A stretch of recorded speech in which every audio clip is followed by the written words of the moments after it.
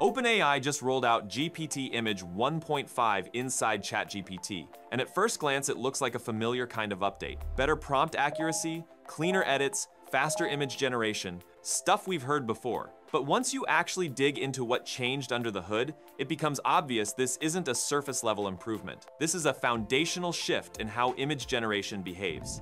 The biggest change shows up the moment you start editing images instead of generating one-offs. GPT Image 1.5 follows instructions with a level of precision that simply wasn't there before. When you ask for a specific change, the model applies that change and leaves everything else alone. Lighting stays stable, the composition holds, faces stay recognizable. Even after several rounds of edits, the image doesn't slowly drift into something else. The identity of people, objects, and the overall scene remains intact. Anyone who has tried using earlier image models for real work knows why this matters. You'd make one edit and it looked fine. The second edit would slightly warp a face. The third would break the background. After that, the only option was starting over. That wasn't a creative limitation, it was a structural one. The new model fixes that at the system level. OpenAI is very explicit about this. The model now changes what you ask for while preserving lighting, composition, and appearance across edits. That single improvement turns image generation from something experimental into something you can actually rely on.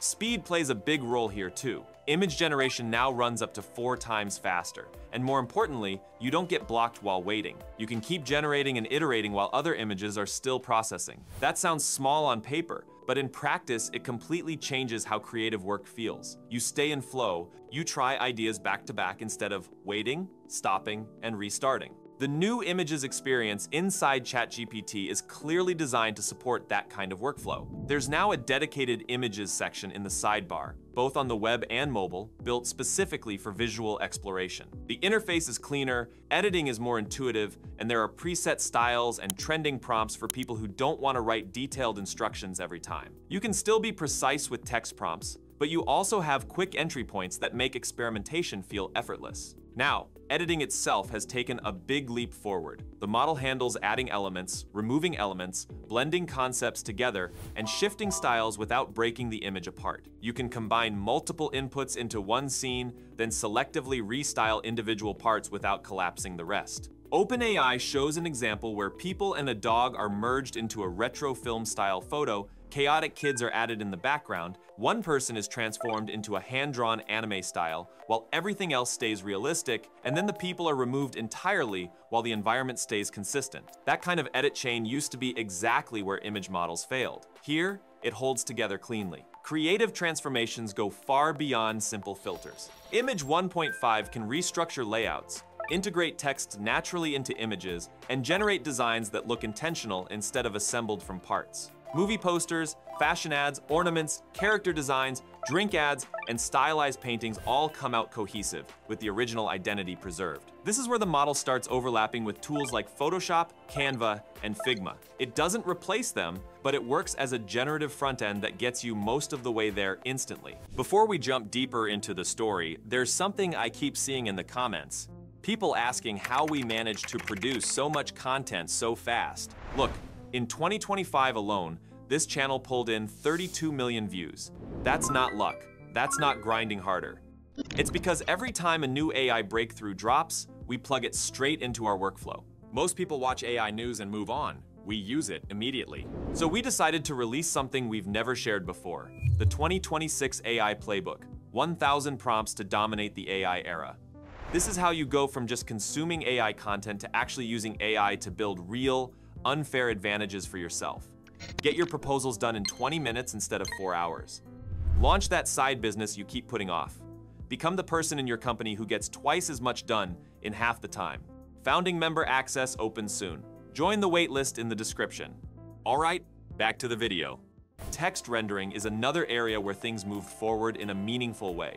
Dense text, small text, structured layouts, and even Markdown rendered as a realistic newspaper now work far more reliably. That matters for infographics, posters, documentation visuals, UI mockups, and marketing assets. Earlier image models struggled badly with readable text. The new model still has limits, but the output quality is now high enough that the results are usable rather than just illustrative. OpenAI is also very clear about where the model still falls short.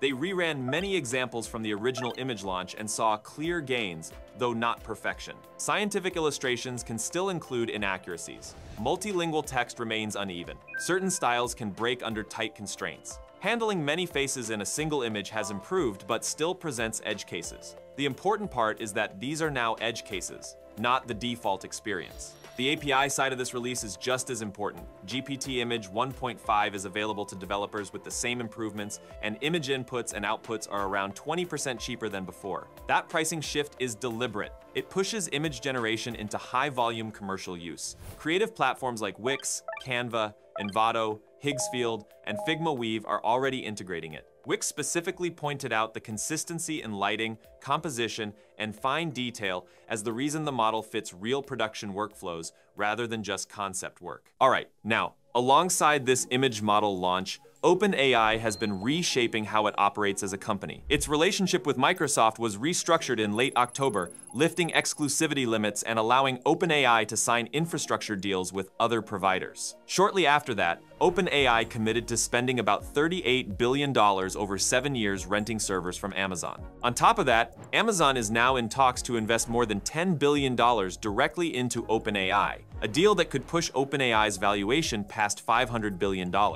That potential agreement includes OpenAI using Amazon's Trainium AI chips and expanding its data center footprint. It stacks on top of an already massive set of long-term infrastructure commitments. OpenAI has secured roughly $1.5 trillion in long-term deals with NVIDIA, Oracle, AMD, and Broadcom for chips and computing capacity. NVIDIA alone has committed up to $100 billion in a multi-year arrangement that involves OpenAI purchasing millions of AI processors. Some investors have raised concerns about how intertwined these deals are, with infrastructure suppliers also becoming investors. From OpenAI's perspective, the priority is securing compute at planetary scale. Models like GPT 5.2, advanced image systems, long-running agents, and multimodal tools all depend on predictable, enormous compute supply. GPT Image 1.5 itself is relatively lightweight compared to frontier reasoning models, but when millions of users generate images continuously, throughput and cost become critical. Amazon already backs Anthropic with around $8 billion and supplies chips for training its models. Bringing OpenAI deeper into that ecosystem would be a major win for Amazon's custom chip division. The deal reportedly doesn't grant Amazon rights to resell OpenAI's most advanced closed-weight models,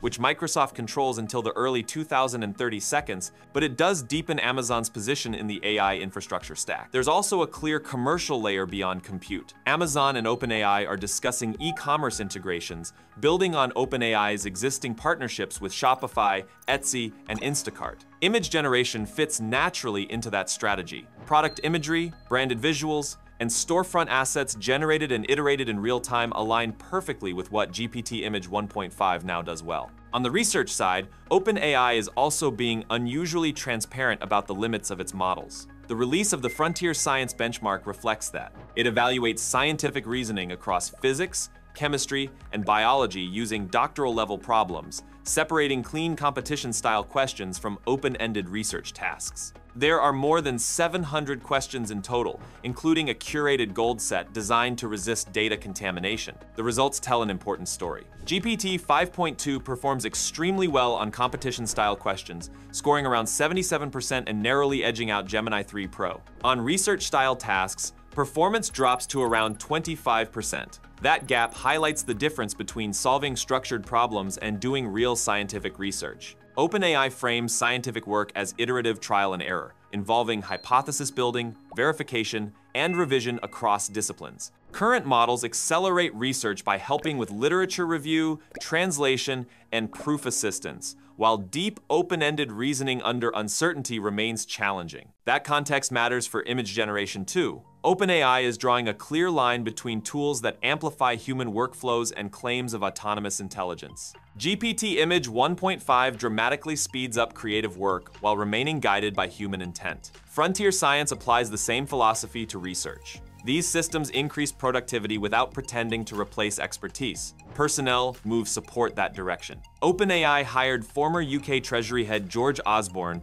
to work on AI infrastructure collaboration with governments through the Stargate project. That points to long-term planning around national deployment, regulation, and localization. Visual tools and multimodal systems matter here because they shape how AI shows up in everyday life, not just inside labs. One final detail ties this all together. The image model launch was accelerated. Reports suggest GPT Image 1.5 was originally planned for early January, but OpenAI pushed it out in mid-December. That timing lines up with competitive pressure from Google's Gemini 3 and Nano Banana Pro image systems. Sam Altman previously described the situation as a code red, and this release feels like a direct response. Fidji Simo, OpenAI's CEO of applications, summed up the shift clearly by saying that when visuals tell a story better than words, ChatGPT should use visuals. All right, let me know what you think in the comments. If you found this useful, drop a like and subscribe if you haven't already. Thanks for watching, and I'll catch you in the next one.